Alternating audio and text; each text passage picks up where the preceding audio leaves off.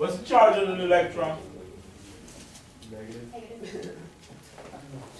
And a proton. Okay? We want to calculate the Coulomb force between them. Just assume that the distance between them R is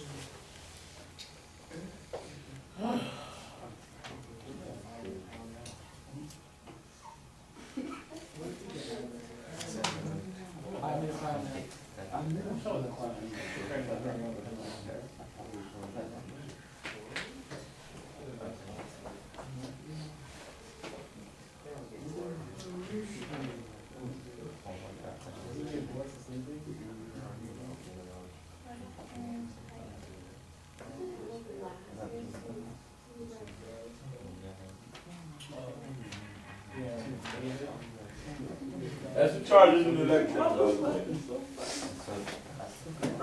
That's the charge on an electron, and it's the same charge on a proton. One is positive, the other one is negative. So we want to calculate the force between these two charges.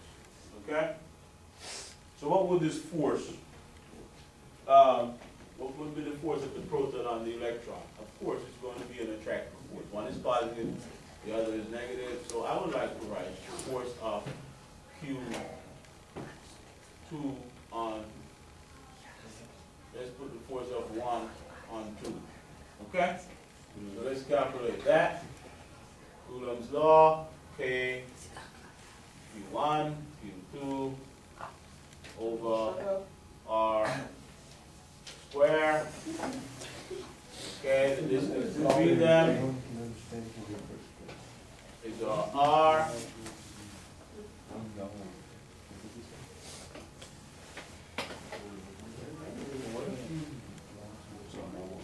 So, K, ladies and gentlemen, please do not forget this, 9.0 times 10 to the 9 Newton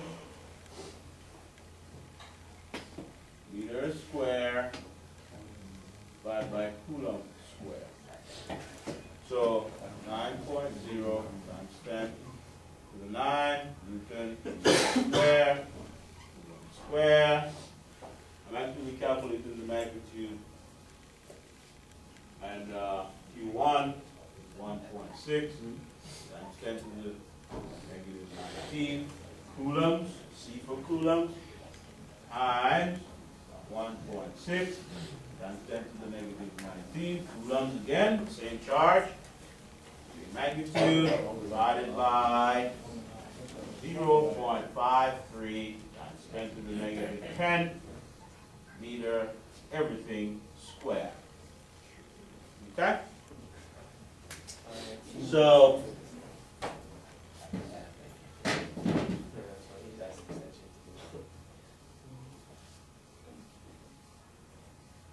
let's continue over here.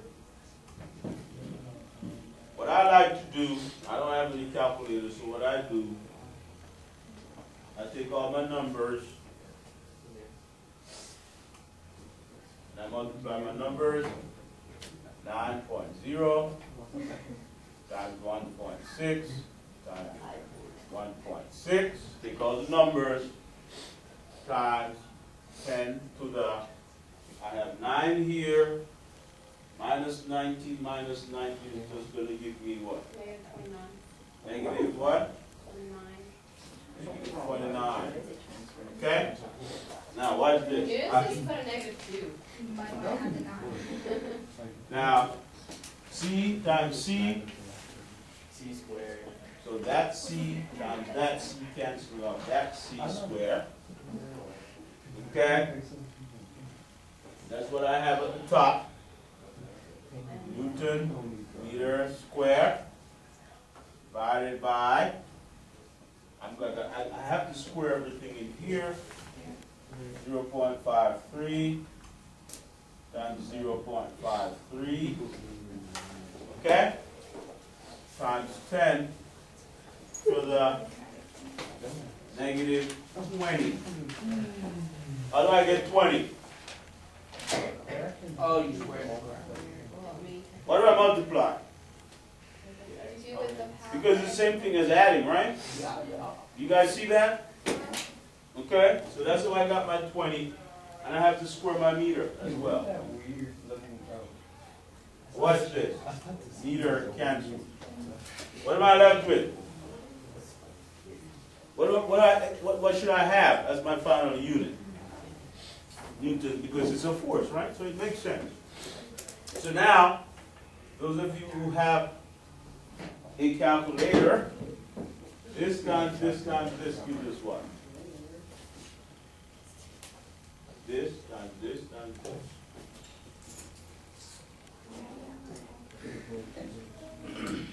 What's 16 times 16, guys? 16? Yeah. This Not times just this one times decimal this. point. 1.6 times 1.6 times 9. 23 point what?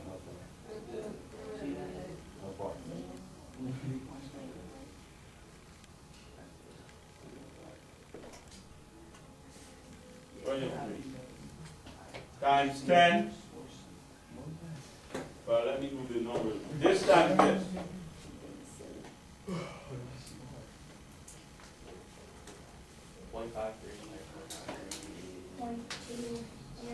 Oh shit. Point 309. 209. 121. 2809. I knew that for all of you. 2809.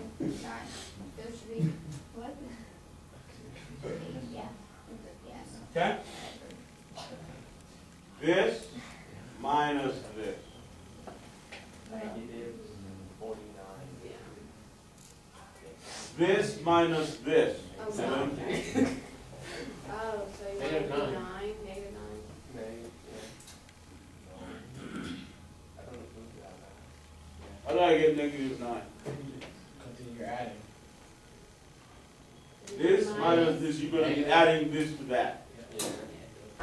Okay? You get a negative 9. Divide this by this.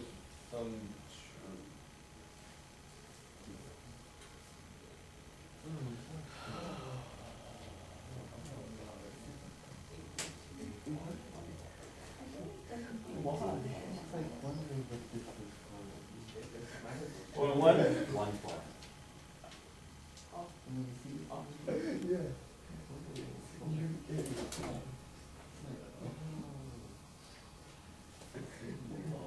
Which is the same thing as 8.2 times 10 to the negative 8 Newton.